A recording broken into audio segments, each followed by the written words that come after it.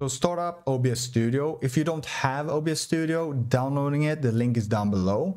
And I can really recommend the program for you guys to want to start streaming or recording for YouTube and stuff like that. So really good program. So locate settings. Click on settings. Window going to pop up. You want to locate video. Click on that. Right now I'm recording, so I cannot change this. So you guys know that's why it looks like this. The base canvas is going to be 1920 by 1080. It's usually your monitor size. In my case, I have a 1080 screen. If you have a bigger one, put that in there.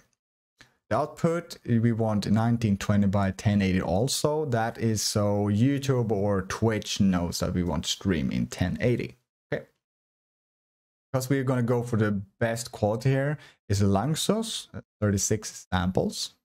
If you have a bit lower PC, maybe you want to put this down a bit, but yes, you need to test it out. But in this video, we're going to, of course, go max quality as good as possibly can, so you guys know. Common FPS values, and of course 60, because it's going to be the best. If you guys who do 30, we're going to go back to you guys a bit later. When you're done with that, click apply. The next one is locate audio. Click on audio. Here it's just one thing we want to change. It's the simple rate. You have two choices here. It's 44.1 kilohertz or 48 kilohertz. I've experimented with this and I don't really hear any difference. So I'm going to say to you, test yourself. I've streamed on YouTube with 44.1 kilohertz because apparently they recommend that.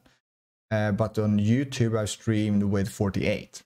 And I don't really see any difference or see a difference. I don't hear any difference.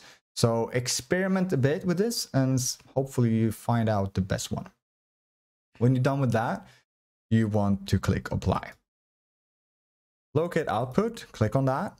We want to go to, wait, before that, the output mode. If you have this to simple, you want to change this to advanced. Then this is going to pop up, okay? We want to go to streaming. The best encoder depends, of course. If you have a NVIDIA card, you want the NVIDIA NVENC H.264 new. This is 100% the best encoder for your streams, 100%. We want to stream with our graphics card, our GPU, instead of our CPU. The other is the CPU, I don't remember, X dot something. If you have an AMD card, I'm not an expert on AMD, I'm sorry. But if someone knows what you're going to put in there instead, let me know down in the comment area so we can help each other here. So appreciate that, guys. Thank you. The next one is 1920 by 1080. Rate control is going to be CBR, is constant bit rate for this one. Now we're going to go to the place where the 30 FPS versus 60 FPS, and we're going to start with Twitch.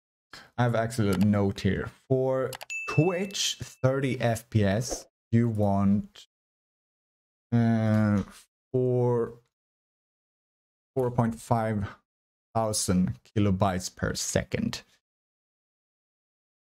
And of course, this is for 30 FPS. And probably, I don't know, I never heard so many actually stream with 30 before, but maybe some of you guys do. So I want to bake that in here. But probably you guys gonna go 60 FPS, and that's actually for Twitch, it's 6,000 kilobytes per second. And this, you need to check your internet connection, how fast it is. So you actually 100% know that you have capacity to actually stream in these bit rates. So double check that before, or check it out. Maybe you already know by just saying it. You probably need at least a double. I think that is like for 60 FPS is 6,000 kilobytes. And so you need at least 12 megabytes of internet to actually do this well. So just, you know. The next one is keyframe intervals. It's going to be 2. Reset is max quality. Here is, of course, if you don't have the best PC, maybe want to drag this down to quality. Profile, high. Lock ahead, not checked. The physical visual tuning, you want to check that in. GPU is 0. This is mainly for if you have 2 GPUs. And then max B-frames is 2. Now we're gonna go to you guys to actually stream on YouTube, like I do. On YouTube, 30 FPS, you want between 3,000 kilobytes per second to 6,000 kilobytes per second. And of course, you need to double also the internet speed. So you actually need 12 megabytes per second internet speed. They say that anyway. You guys should do 60 FPS. I do 60 FPS if we're gonna stream something, but I have the internet and the power for it. The 60 FPS is between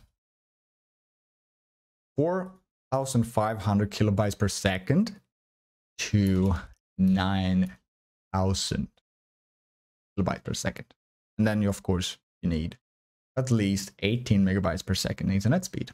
So you know, probably you guys have more than that. It's still, I think it's a lot of people have more than that, but you never know. You never know. When you guys are done with that, apply, and then go to audio. This is the last thing. So for Twitch, I've streamed with 320 with no problem.